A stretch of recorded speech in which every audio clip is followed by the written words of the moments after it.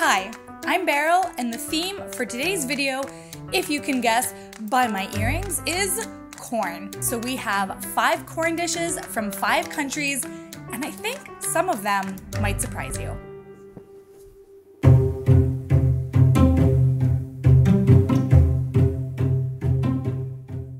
Hi everyone, my name is Evania and I live in Washington, D.C. in the United States, but I grew up in Guadalajara, Jalisco in Mexico. Today I want to tell you about a beverage called atole de elote, or corn atole. The word atole and elote both come from the Nahuatl language. Atole de elote is a type of drink found throughout Mexico and the surrounding countries. To understand this drink, I want to explain to you the difference between elote and maize. Corn is referred to as elote when it is fresh and on the cob.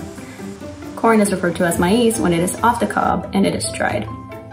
Maize is what we usually use to make tamales, tortillas, that sort of thing.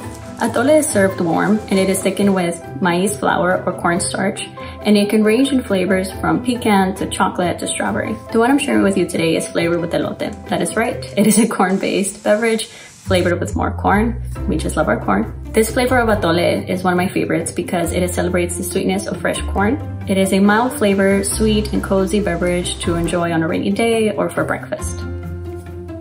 This dish reminds me of late summer road trips with my family. Usually when it is fresh corn season, you can find stands along the road selling tamales elote or atole elote. I would always ask my family to pull over and get this for breakfast for me. I think you should try this drink because it shows the versatility of corn and the way that my culture in Mexico celebrates that. Enjoy, buen provecho. Bye everyone. I went with Mexico first because this is more of a breakfast dish, so we'll kind of progress from breakfast to end of day dessert. Huh? I have been to Mexico a few times. I filmed an entire video there actually, which is really fun. If you want to watch it, I've linked it up here. I don't think I've ever had this drink. It smells very corny, corn-like, and also smells very cinnamony. Cinnamony, okay. I just feel like that whole sentence was a hot mess. It smells a lot like corn and cinnamon. It's thick, so I feel like maybe it's a spoon drink?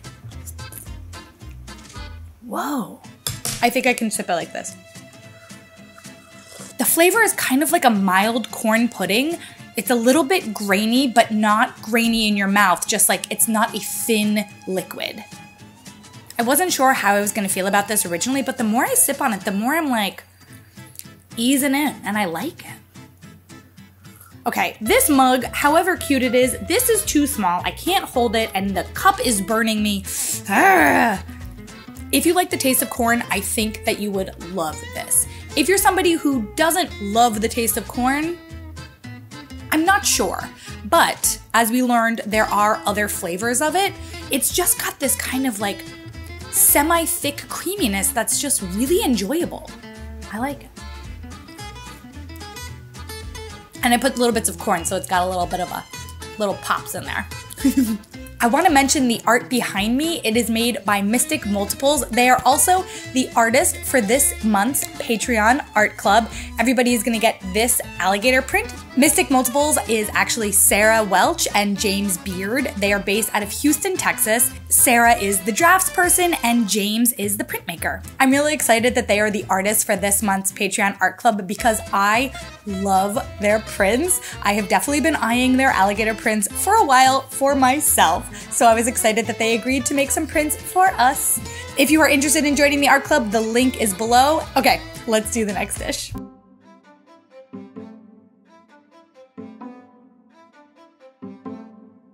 Hi, my name is Mansee and I am from India, Madhya Pradesh. The dish that I want to share with you all today is bhutte ka kees. Bhutte ka kees literally translates into bhutta, which means corn, and kees is something grated. So in bhutte ka kees, we take grated corn and then cook it with some oil, butter or ghee, and then temper with some spices and milk to it to give it a rich creamy texture, and then top it with some lemon and garnish with some coconut flakes, and there you go, you have a good bhutte ka kees.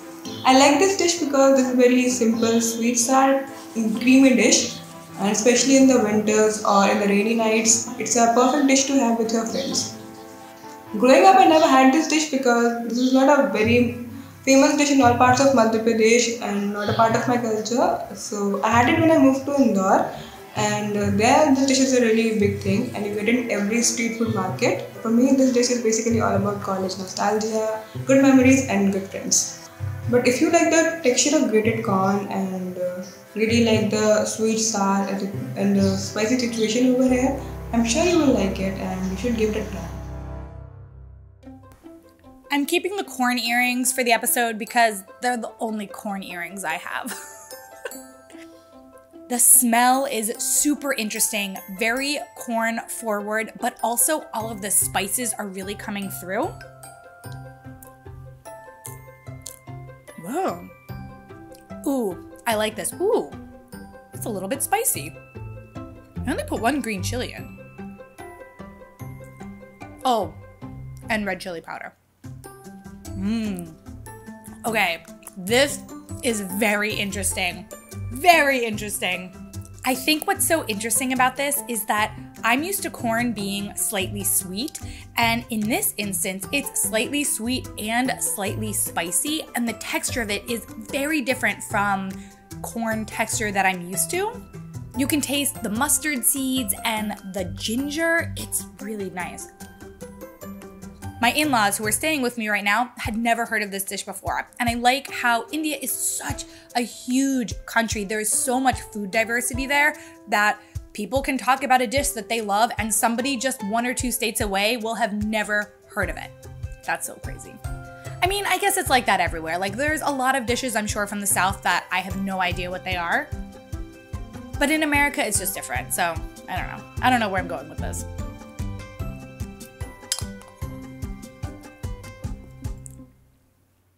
I loved it. Let's take a moment and talk about the sponsor for today's video, Tbsp. Tbsp is actually the largest online sake store in the United States. I have always been a huge fan of sake, but I find it a little bit difficult to order because I don't know that much about it. I usually rely on either a waiter or somebody at a shop to make recommendations for me, and Tbsp is actually quite like that. They make the shopping experience for sake quite simple. Their aim is to break down the barrier between consumers like me and all of you and the sake itself. So they offer educational content, tasting notes, even notes from the sake makers about their products. I'm very excited about their sake club, where every 3 months they send you a curated box. Each box comes with 6 10-ounce bottles and all of the tasting notes that you need to learn about and enjoy the beverage. You'll also have access to virtual tasting videos, a beginner's booklet, special membership pricing, unlimited free shipping on regular orders, and access to exclusive events. Because I'm partnering with them, we did get a discount code. You can use my name Beryl at checkout and it will give you 10% off all of their products. Or Beryl30 for $30 off your first sake box. If you are interested in sake, I honestly highly recommend them. They're great. Okay, let's get back to the corn.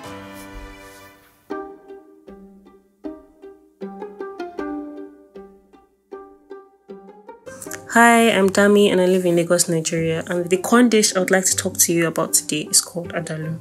Adalu is a dish of black-eyed peas and corn cooked together in a sauce that is made of palm oil, tomatoes, peppers, onions, and spices and seasonings. The savory taste of the beans in the sauce combined with the sweetness of boiled corn makes it so comforting and delicious.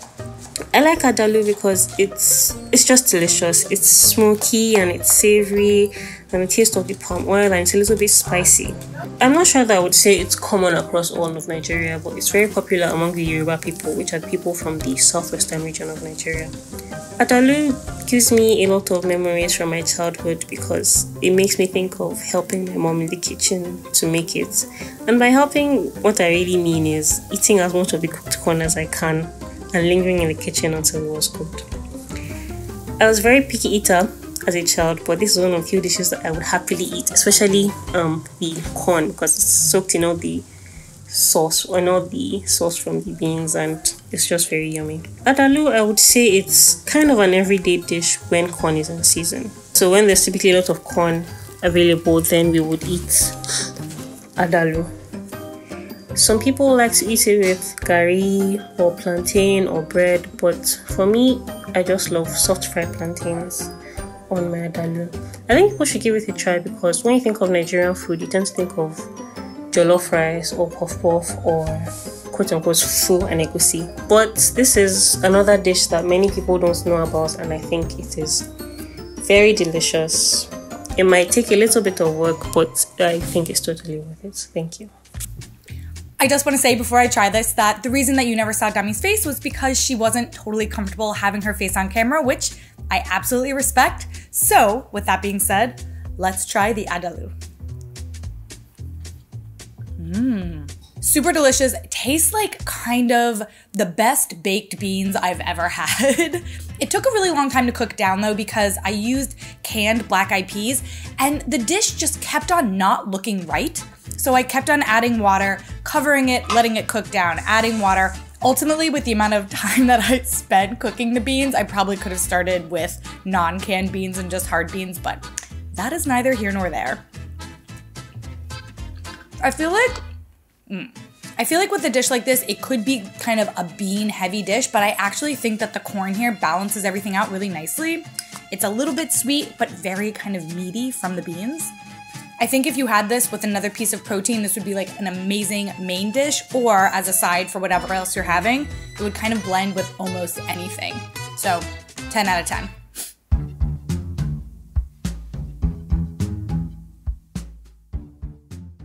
Hi, my name is Eldira. I'm 21 years old from Jakarta, Indonesia, and I live in Saxon, Germany now for my study. I'm gonna show you my Jasuke jagung susu keju, or it's just milk corn in English. Basically, it's just corn, milk, and cheese. They are steamed for a few minutes until the cheese is melted and the corns are warm.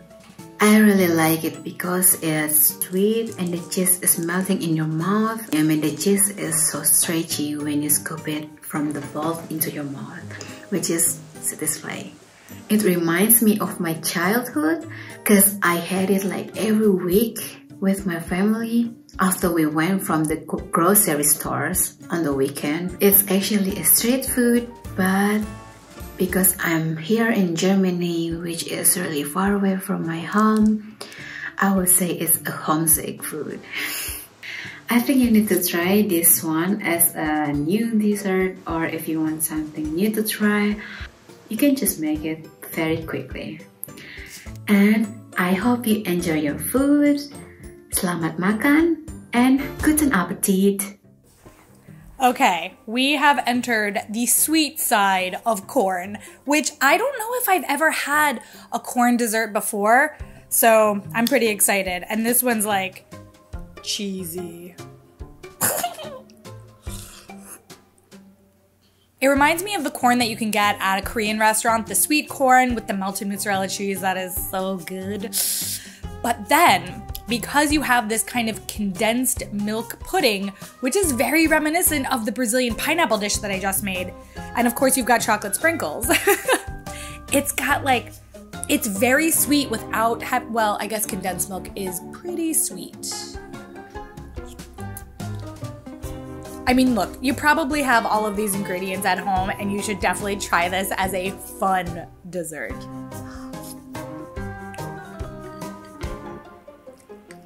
Definitely different, definitely exciting.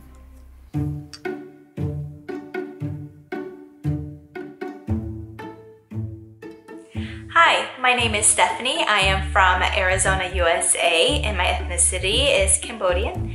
And today I would like to share with you guys my favorite Cambodian corn dessert called Bor Bor Pot, which translates to corn porridge. It is made with shredded corn, coconut milk, and tapioca pearls. The coconut milk makes it very creamy and coconutty, and then the sugar and the corn makes it very sweet, and it is also eaten warm. I think that a lot of Cambodian Americans know about this dish because we see it a lot at gatherings whenever we have parties or any type of get-together because it's just so easy and simple to make. I remember when I first tried this dessert, I was really young, and I think that's what made me love corn so much. It's my favorite type of vegetable to have, And since I am Cambodian American, food is the best way for me to connect to my culture. I think everyone should give this corn dessert a try, especially if you've never had a warm type of dessert before. It's very creamy, coconutty, and sweet. I hope you enjoy this dessert. I love tapioca pearls, and I usually make it in this Indian dish called sabudana, and I've never had it in a dessert, even though I feel like traditionally tapioca for me, like tapioca pudding, is a dessert. So this is like a tapioca corn pudding. Very cool. Hot. Oh, hot. That was hot. Hot. Oh my god. I didn't think it was gonna be that hot. Oh, this is so good. Oh. My goodness gracious. This might be one of my new favorite desserts. I just feel like corn in dessert, it's just not something I ever would have expected, and I am so pleasantly surprised. I love it. It's so creamy and sweet, but not too sweet. The texture of the tapioca is perfection, and then there's like a little bit of bite on the corn kernels. I'm loving it. If you can find tapioca pearls, make this dish. You will be happy you did. Like me. I hope that you all enjoyed this episode and found some inspiration as it is corn season right now. I will see you all in my next video.